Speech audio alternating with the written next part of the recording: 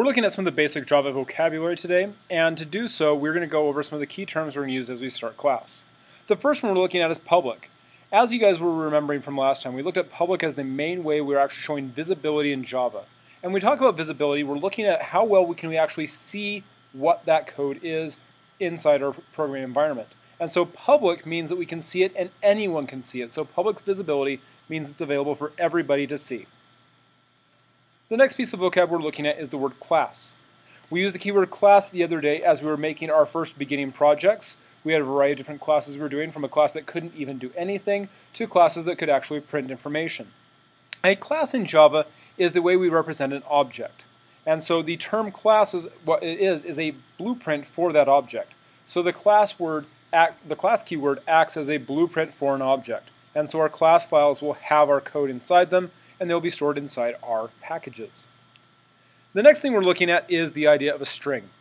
In Java, a string is a very powerful and important keyword.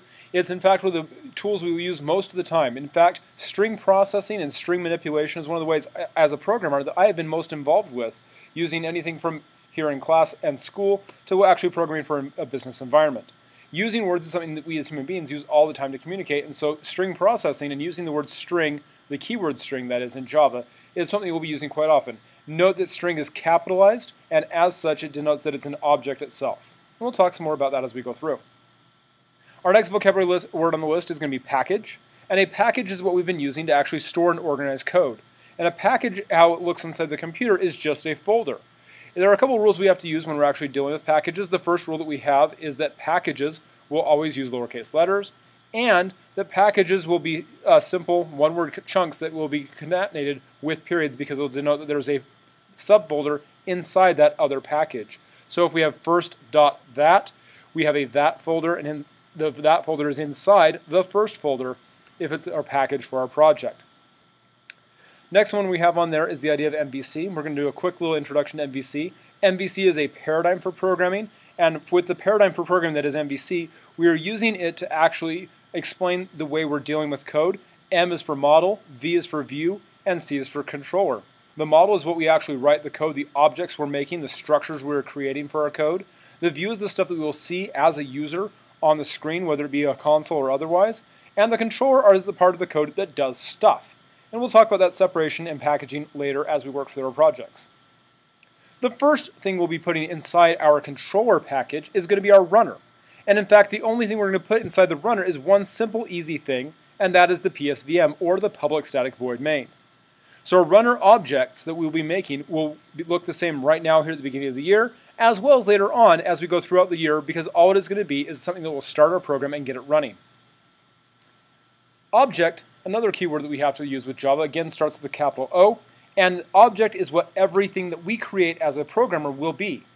And an object, again, is anything represented by a noun inside Java, so it's the idea of any concept or serious coherent idea that we deal with and create. And we'll use quite a lot of objects as we do this.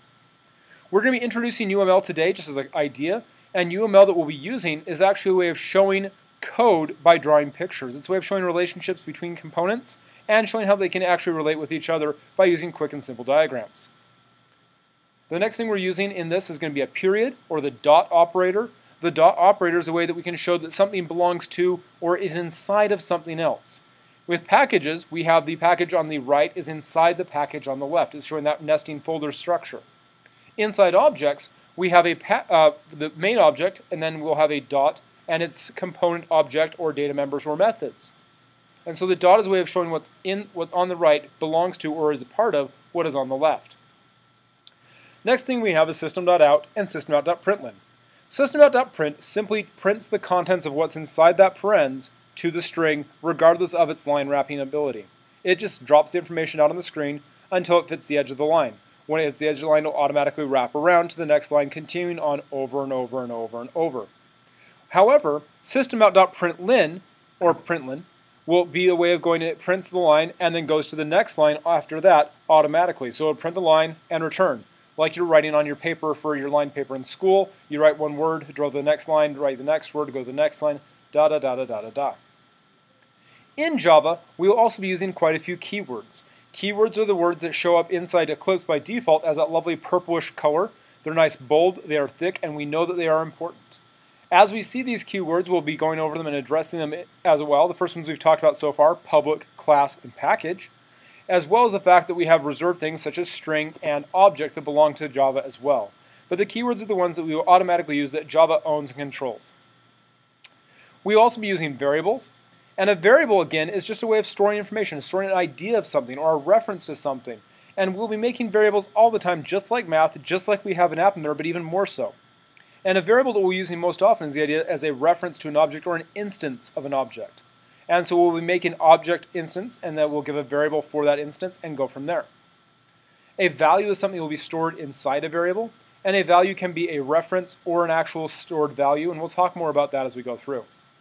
Methods, of course, are verbs. They're things that happen, that do, that exist, they run, they're actions. And we'll be making a couple methods starting off with our first project and continuing on throughout the year. But again, methods, main part to go for this first lecture is methods or verbs. Finally, the last thing we're going to talk about today is the semicolon. Our friend, the semicolon ends every single line of code that is a statement in Java. So remember, these are for statements only. This does not go when we actually declare a class, when we are declaring a method, but only on the interior statements that fall within the squiggles of our code. And that's it.